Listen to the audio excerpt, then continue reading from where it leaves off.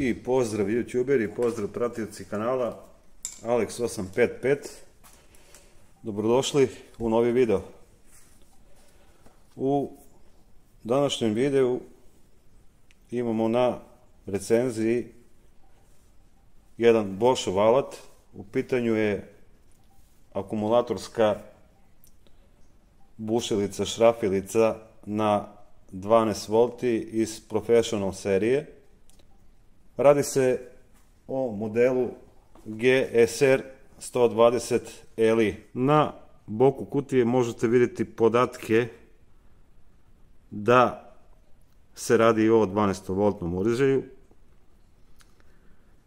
Piše Bosch Professional.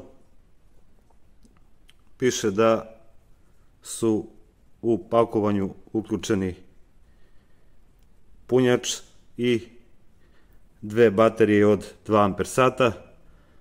Ispod toga piše da je obratni moment 30 Nm. Isto piše da je brzina rotacije u prvom stepenu od 0 do 400, u drugom stepenu od 0 do 1500 obrtaja po minuti. Pa da otvorim ovaj kofer koji je poprilično kvalitetno urađen od meke plastike. Vidite da ima ovde kvalitetnu šarku kroz koju prolazi osovinica. Dakle, bez bojazni da će se ovo odvaliti tokom vremena. Otvaramo pakovanje i gore vidimo u ovoj kesi vidimo prvo uputstvo za korisnike na dosta jezika. Pročitajte obavezno. Imate tu i preporučene prečnike bušenja, kako održavati uređaj, dokle ga smete opterećivati i tako dalje. Ovde je i račun i garancija koju treba se čuvati. Inače, garancija na plavi Bosch je 24 meseca uz registraciju na sajtu. U roku od 4 nedelje možete produžiti garanciju na 36 meseci, odnosno na 3 godine. Vidimo i uputstvo za punjač i baterije. Ispod uputstva tu je uređaj sa već umetnutom baterijom od 12 V kapaciteta 2 Ah. Tu je još jedna rezervna baterija, takođe Boschova kapaciteta 2 Ah. Koju možete staviti ovde, možete staviti ovde. To je ovde jako pohvalno. Pa da pređemo na priču o samom alatu, odnosno ovoj Bosch Professional Gsr 120 Li šrafilici. Kvalitet izrade je na očekivanom nivou za profesionalne alate. Ergonomski je fantastično izrađena. Ovde imate selektor smera rotacije levo-desno, u sredini je blokada. Gore imate selektor za odabir brzine. U prvoj brzini od 0 do 400, u drugom stepenu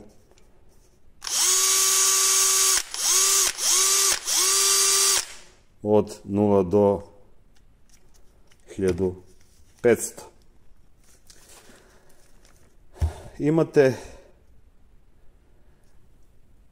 na uređaju 20 stepeni kvačila od broja 1 preko broja 2, 3, 5, 10 do broja 20 i što je pohvalno, položaj za bušenje je prilično udaljen, da se ne bi desilo da slučajno pogrešite između 20-ice, odnosno krajnjeg stepena zatezanja i položaja za bušenje, što zna da bude problem kod nekih no-name brendova i nekih jeftinijih marki. Futer je sa prihvatom od 0,8 do 10 mm.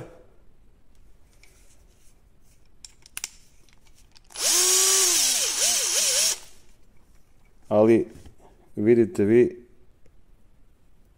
tu preciznost.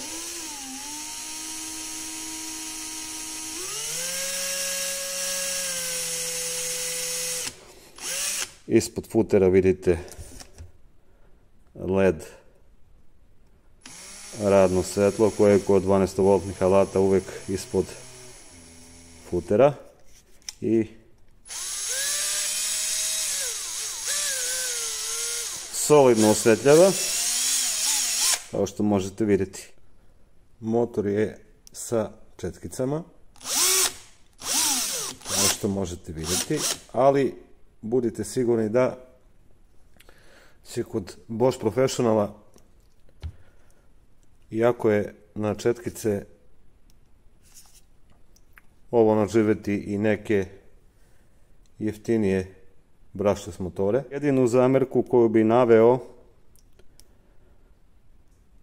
je što na uređaju nemate indikatore napunjenosti baterija, mada u kompletu imate dve baterije, jedna je na uređaju, druga je u koferu i kad primetite da vam je baterija prazna, stavljate ovu stavljate na punjač i dok radite sa ovom, ova se puni i to nije nikakav veći problem. Pohvalio bi i otvore za ventilaciju koji su, kao što vidite, dobro pozicionirani i tako su smešteni da ne možete rukom da zagušite uređaj i primetio sam, ja sam ga nešto kratko probao pre snimanja ovog videa, primetio sam da se uređaj vrlo malo greje. Opet dokaz da se radi o profesionalnom alatu. Cena ovog paketa je 12.500 dinara.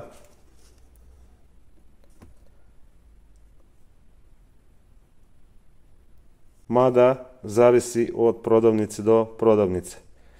Negde su nekad na akciji i za 11.000, ali uglavnom im je cena oko 110 evra. Znači 12,5, 13, 13,5, 14, negde i 15.000 koštaju. Zavisi od prodavnice, ali kao što sam rekao, za te pare kupujete original.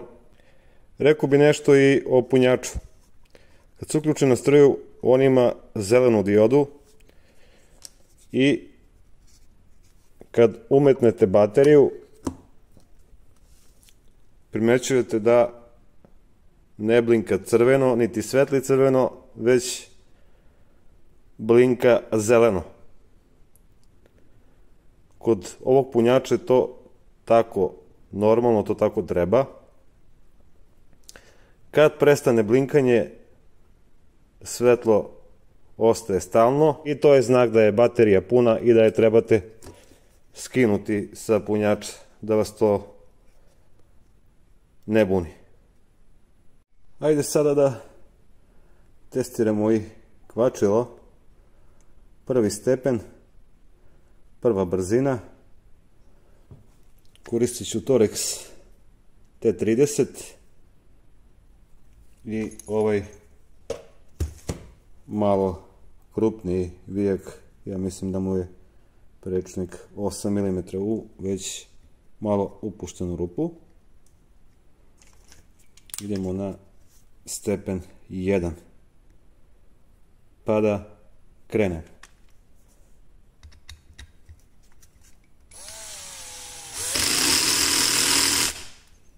Ajmo stepen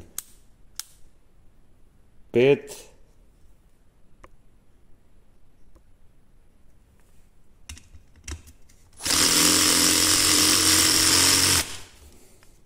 Ajmo sada na stepen 10.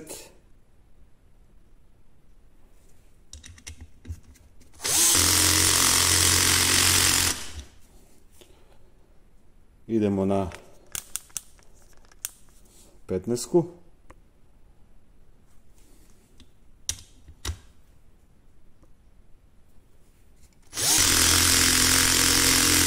Vidite kako je ravnomerno to, kako se spušta pravilno. Idemo sada, ajde na 18. Da vidimo.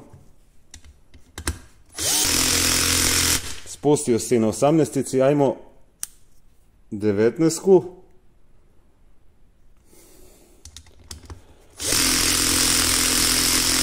Spustio se još i na 19. Ajmo broj 20. Zadnja vrednost na kvačilu, prva brzina. Da vidimo.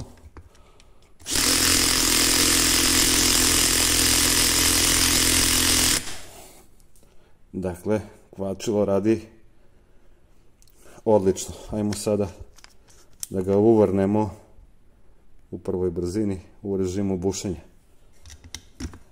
S tim što je ovo jako debel vijak i moramo držati dobro. Vidite, snage mu ne fali uopšte. Sada burgija 3,5 mm u ovu kutiju debljine 3 mm. Normalno podmazati pre bušenja zbog boljeg hlađenja burgije i bržeg bušenja. Režim za bušenje, druga brzina, pa da krenem.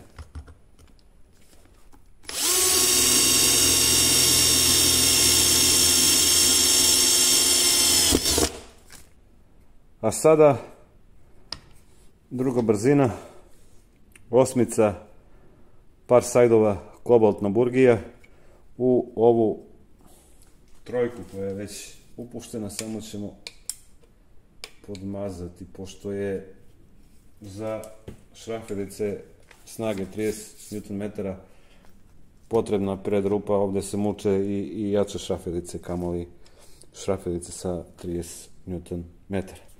Pa da krenem.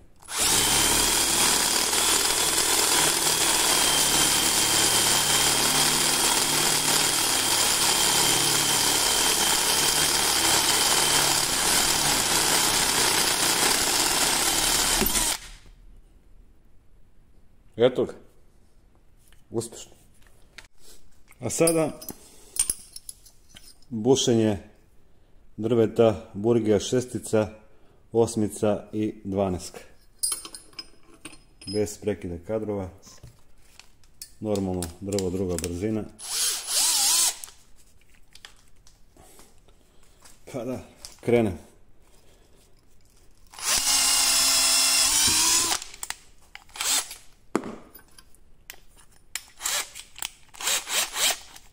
Osmica.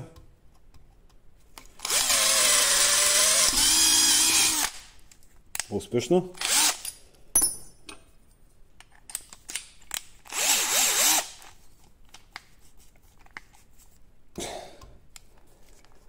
Dvaneska. Druga brzina. Da probamo i 12.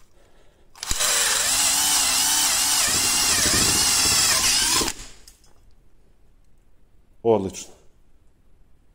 I na kraju zaključak. Bosch Professional Gsr 120L videli ste u testiranju, da kažem i zaključak. Primetio sam da se uređaj veoma malo greje. Veoma malo. I tekako pohvalno. Futer ima odličan grip. Burgija ne proklizava čak ni 10 ni 12. Odlično rade. Deklarisana brzina i snaga mislim da su apsolutno tačni. Dakle 30 Nm i 1500 obrtaja. Šrafilica za preporuku. Ukoliko vam treba Bosch Professional sa malo više snage,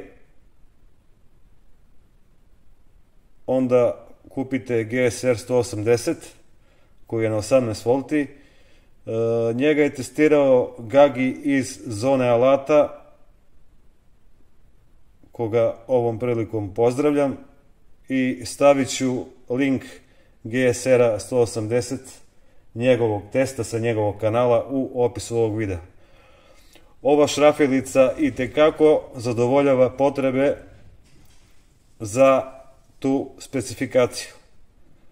Apsolutna preporuka za kupovinu, a mi se vidimo u nekoj narednoj recenziji, u nekom narednom klipu. Do tada, zdravo!